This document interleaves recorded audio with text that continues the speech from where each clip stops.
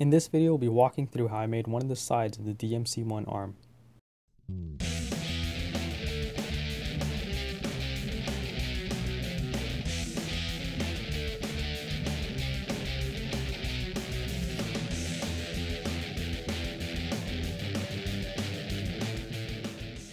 On the arm I made, there are two sides to the lower segment that form the load-bearing structure.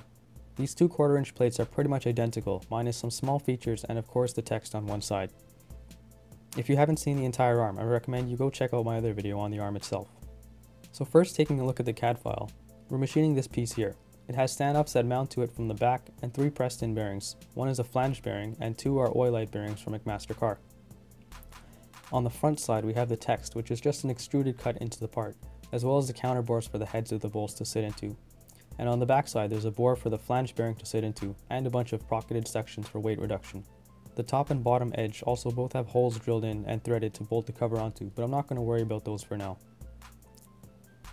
So going over to Fusion 360, I'm going to machine this part in 2 operations. First, I'm starting with the back and using a 4mm end mill to adaptive out the material in the holes, and then the rest of the material for the weight reduction pockets. Next, I'm doing a contour to clean up the faces of the bore holes since the adaptive isn't ideal for surface finishes. And finally, I'm contouring out the entire part. Looking at the simulation, it should go something like this.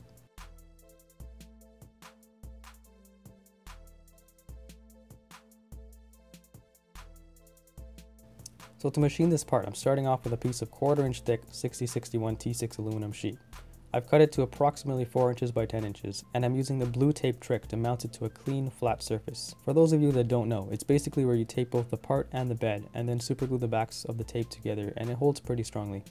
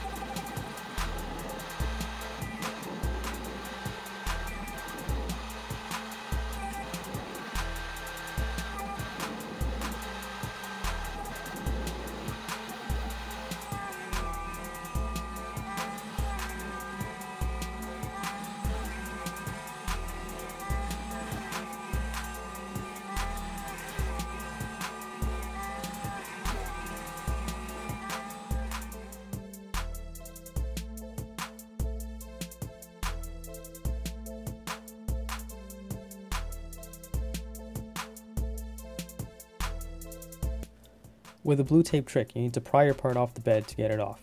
You have to be careful not to bend your part and not to scratch the finished part, and also not to scratch the bed itself. Otherwise you'll ruin the flat surface and then you'll need to remachine it.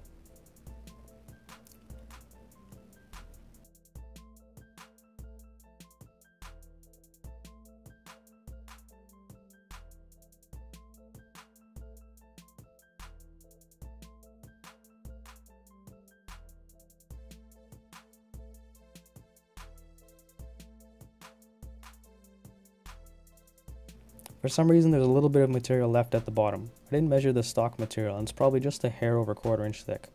Anyways, it's so thin we can just pop it out with a little force.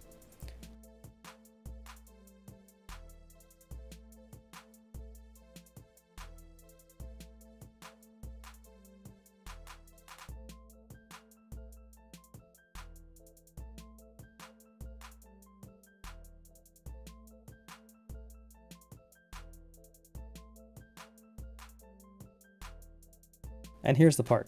I hit it with a file at the edge just so it doesn't have any sharp corners. Since I want a black part with silver text, I'm going to paint the part now and then machine the text into the painted part after it dries.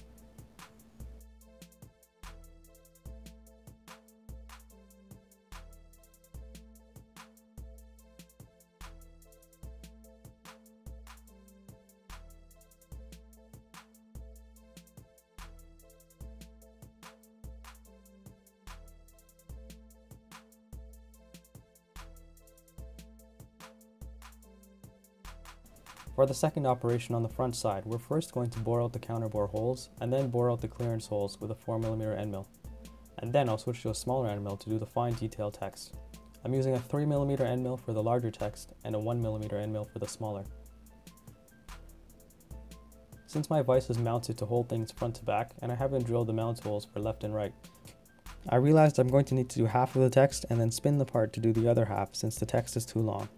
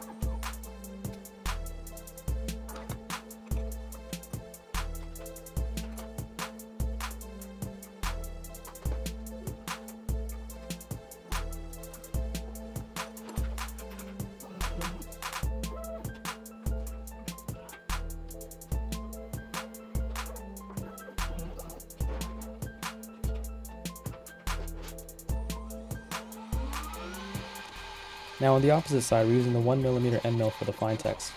And you're going to see really soon, I'm taking too deep and too fast of a cut, and snapped my only 1mm end mill.